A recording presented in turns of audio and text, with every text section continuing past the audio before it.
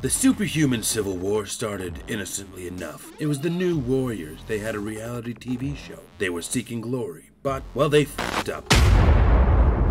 Superhuman registration was already an idea, but the explosion and murder of a bunch of children really pushed it through. S.H.I.E.L.D. thought Captain America would sign. They also f***ed up. And as the registration became law, a line was drawn in the sand. Captain America had his Avengers, and Iron Man had his team of Avengers. Peter Parker revealed himself as Spider-Man, and both sides fought. A clone robot of Thor blew a hole in Bill Foster's chest. Some people on both sides switched sides, and Iron Man's side recruited criminals. Both sides fought again and again, and then Atlantis showed up. And then Captain America saw they're really just destroying everything and not fighting for any good reason anymore. So he gave up and got shot, and Iron Man became the head of S.H.I.E.L.D. If you'd like to learn more about the Marvel superhero Civil War, please check out Seagon Retro for an astounding look at this comic book.